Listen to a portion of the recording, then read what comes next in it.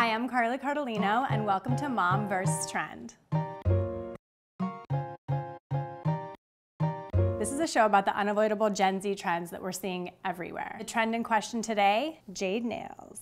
This trend kind of looks really intimidating, but it's really easy. Jade nails mimic the look of a jade roller. You know, the jade rollers that everyone's obsessed with. Pop it in your fridge, you roll it over your face, you're hoping to look depuffed at the end.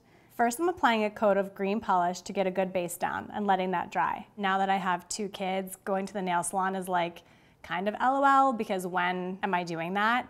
But I do try to go for manicure, pedicure once a month to like start fresh, and then from there I can kind of take it to the next month. I just try to wear dish gloves because otherwise my nails break and they're like so brittle. But that's really my nail care, is dish gloves. Next, I'm gonna layer green and cream polish on plastic wrap, a couple dots, and then I'm going to pat that onto my nail to make that jade magical texture. It's like flying down my finger. And then I'm gonna clean that up with my daughter's art brush because this is Mom vs. Trend. I mean, how satisfying is that? And then I'm gonna hit it with a top coat. She did it! Is she a nail artist or no? Is she a nail artist mother?